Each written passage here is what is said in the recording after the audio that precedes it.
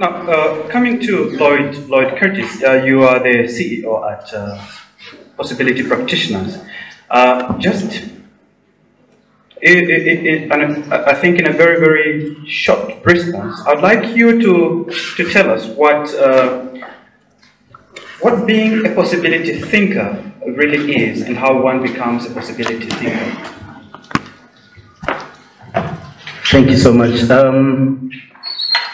A few years ago, and this is the history of Possibility Practitioners, it was just supposed to be a trip to Dubai, and so when we landed there, we got to see a lot of things that those guys had done concerning Dubai. One of the things that is so amazing is the history behind that. And when I had to pay attention to their history, I got to discover that those guys practice possibility. Now, this is a desert land that they've transformed into what we now call, I think it's one of the most attractive places globally as we speak right now. One of the things that moved them is what I want to communicate with us and the mindset that we need to run with. Many, many years ago, the king of Dubai got to realize that there was something that the Arabs had done that slowly was slipping off them.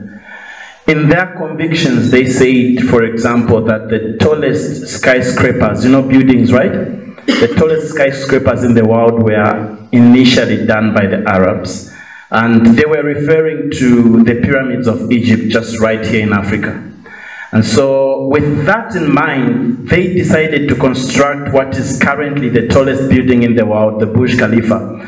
And in constructing that, one question was asked to the king because it was quite costly. He was asked, are we going to recover whatever we're going to spend in constructing this tower?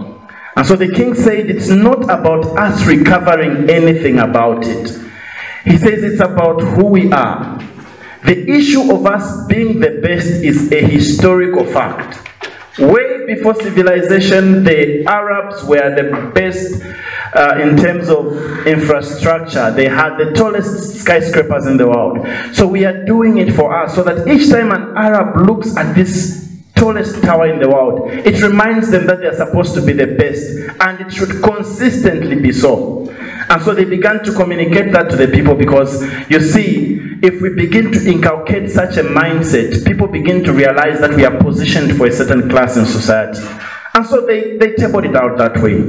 As we speak right now, they are constructing another tower which is taller than the tallest building in the world, still in Dubai. So it tells you that they are ready to be the best throughout the many years that we are going to look at. But then the question is, are they any different from us? Absolutely not. We have the same brain cells. In fact, most of the inventions that we have currently, for example, even the cell phone was actually invented by an African.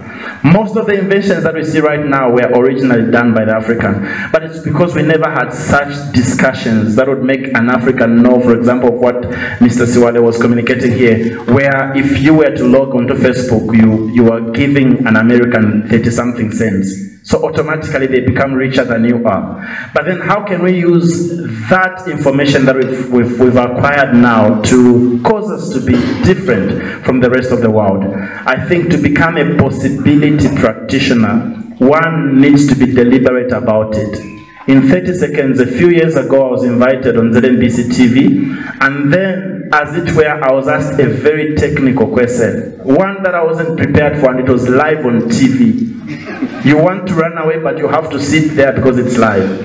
Well, I responded to it, and immediately after that, I went to Google to check whether what I'd given was statistically correct. And then I was saved by chance. It was so correct. By chance. And so what I did after that, I made up my mind to acquire as much information as possible. And today I thrive on that. It's a policy on my part. Every month I buy a minimum of 4 books and I read them. It's been a discipline for 2 years running now.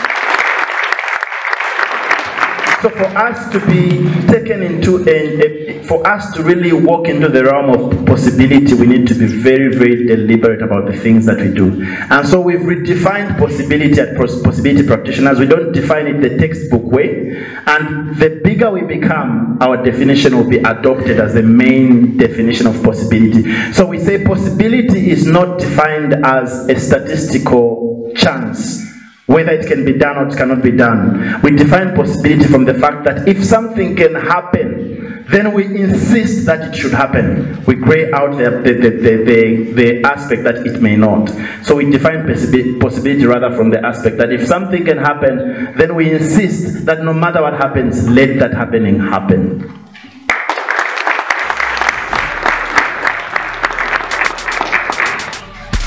Thank you so much, Curtis.